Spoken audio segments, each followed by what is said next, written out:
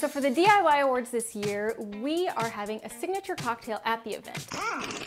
So we're calling this drink the Impact Driver. It's a little bit of a kicked up version of a screwdriver, and I'm really excited to show you guys how to make it yourselves. So for this drink, you're gonna need some fresh ginger, fresh oranges. You're gonna need Cointreau, vodka, and some simple syrup, and an egg white if you're into that kind of thing. If you want this to be a vegan drink, you can totally keep that out.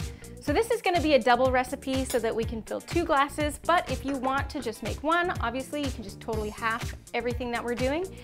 We're gonna mince up this ginger to be about 1.5 tablespoons to 2 tablespoons. So now that you have all your ginger minced up, you're gonna just place that in the bottom of a cocktail shaker.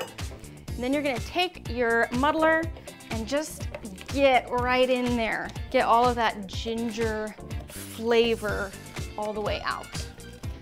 So next, some fresh squeezed orange juice. You can use orange juice just from a bottle store-bought, but I find that fresh squeezed orange juice tastes way better.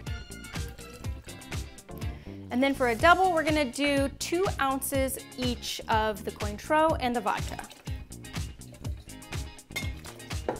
So next we're gonna add in some simple syrup just to balance out all of those other flavors. We're gonna do 1.5 ounces. And the last step, which is optional, is adding in that egg white. I love an egg white because it adds that cool froth to the top.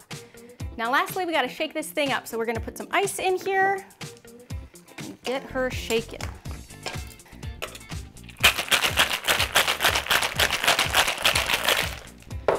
All right, got our glasses. We're doing some coupes. All right, now lastly, and this is the fun part, we're gonna do a really fun little garnish. A couple slices of orange, take some candied ginger. Now, we've got some 4-inch nails here, and these are gonna be our little garnish guys here. Then,